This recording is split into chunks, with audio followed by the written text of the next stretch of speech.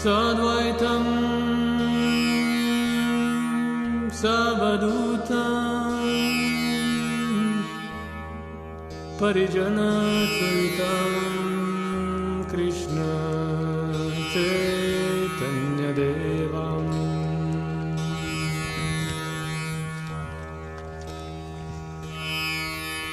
Shri Radha Krishna Padam Sagana Lalita Shri Vishakhanvitam Sha. In India, there is a tradition that when a person takes sannyas, he is committing official social suicide. Namaha, Swaha, Swaha, Swaha, Swaha, Tapta Kanchana. In old times, the sannyasi would go outside of his village, he would draw a line, he would step over the line and never again re-step over the line, return back to his village. He was done with worldly life. Since that tradition is based in Vedic scripture, we also accept the social order which is called Varnashram Dharma. Varna means occupation, ashram means place of spiritual cultivation. 4 ashrams are brahmachari, celibate student, grihastha, person who is practicing spiritual life within the family, vanaprastha, renouncing all family duties and preparing oneself for the last one, which is sannyas.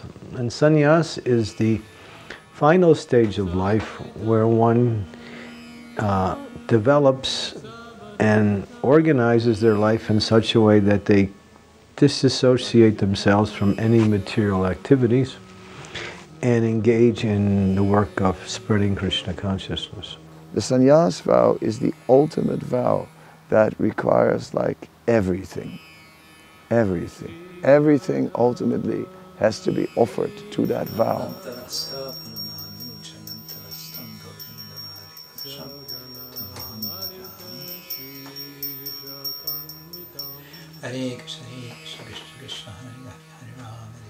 In the Sannyasa Initiation, one receives a staff, a kind of ceremonial staff, ritual staff, you might say, which points to something of the archaic side of our tradition. And this staff has 4 bamboo rods wrapped in cloth. 3 of these bamboo rods represent body, mind, and words.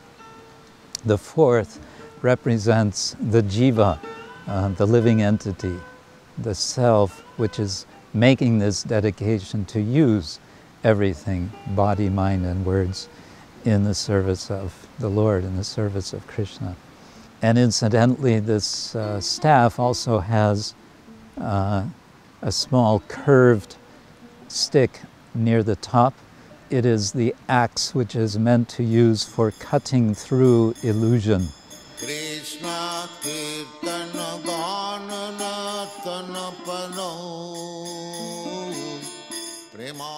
This decision for taking the sannyas order came to me in the summer of 2013 when one of my colleagues raised the question in a friendly, challenging way, and I felt inside a kind of resonation, if you like, that yes, this is the next step to take. As one decides to take sannyas, one decides for oneself to ask one or another already existing sannyasi to give sannyas. I came always back to the thought it should be Sacinandana Swami because I've had some very personal relation, I would say, with him going all the way back to practically the beginning of my life in the practice of Bhakti Yoga. When I first met Krishna Kshetra Swami, it was in Heidelberg. At that time I was cleaning the temple floor, and he came in, and I immediately involved him in the philosophy of cleaning a floor. And I told him, see, by cleaning the temple floor, you are actually mystically cleaning your own heart. And he liked it, and we immediately bonded. Hare Krishna, Hare Krishna, Krishna Krishna. I've looked very much forward to be there for the ceremony. There were many devotees who came especially for this event. Many of my own students came. They considered it also a significant moment in their own lives. This is a date I cannot miss. Even if I die, they will have to carry me dead to the ceremony. I need to be there somehow. But then I couldn't come.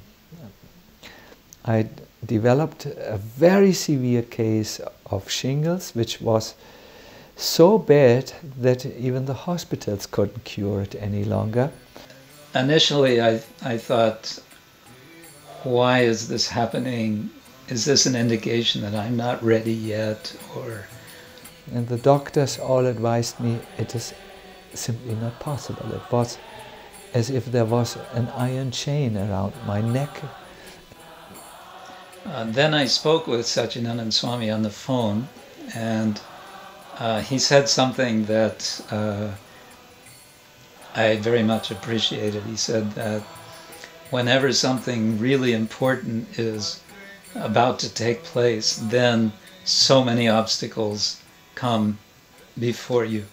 And these obstacles are a confirmation that indeed this is something important. And so at that point I took heart, I took courage, and understood, yes, these are obstacles, but we can overcome them. The external things like me being there, our friendship, celebrating, all these things fell away. We try to see things that happen to us as ultimately the Lord's arrangement. The substance is that He is giving blessings on behalf of our Guru, A.C. Bhaktivedanta Swami Prabhupada. I felt by concentrating on the essence that the sannyas ceremony was fully intact. The mantra was there, and our mutual understanding that since we are both disciples of Srila Prabhupada, we have taken this step in the service of him only. With the arrangement that was made, as it happened, it was Chandramauli Swami who did the formalities, absolutely with all of his heart, and also with understanding that he is, again, representing Sacinandana Swami. Then we felt the full connection was there. Then I decided I will address our Maharaj and the whole group in a magical way through the internet, and came on the evening to a broadcast. I'm speechless. It's just to see you like this, Krishna Kshetra Maharaj. I felt like, yes, this is the right thing at the right time, in the right place.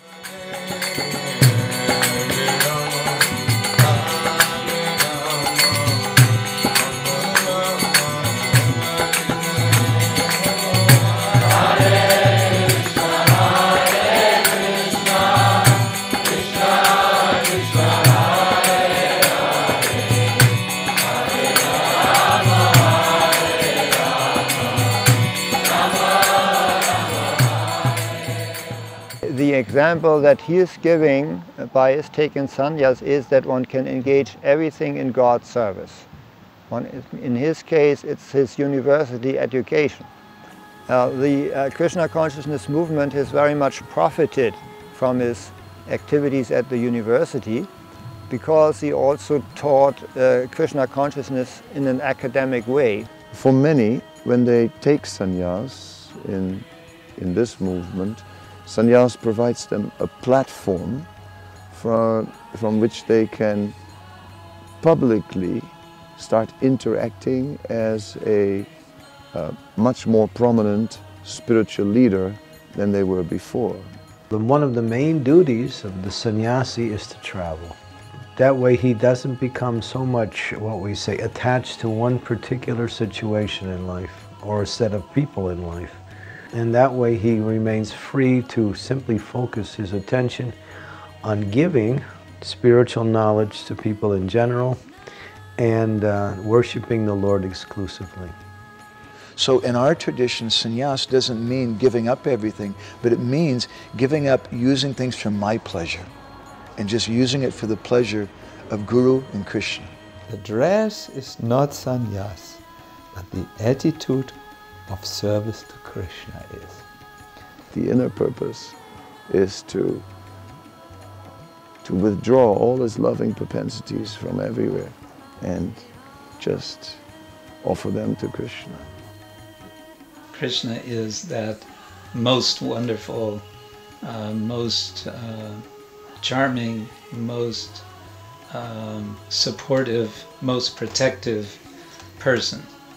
If you add up all the good qualities that you experience in other people, I would say like that, this is how I feel is Krishna.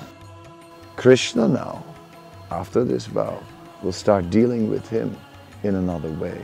And that is the most exciting aspect of all. A kind of final step toward a new beginning. It is like opening a door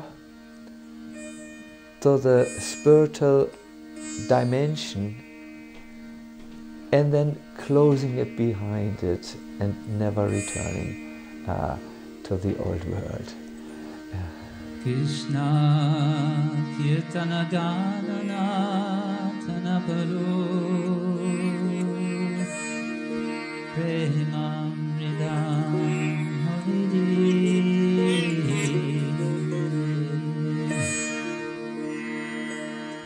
Dira Dira Jana Priyo Priyakaro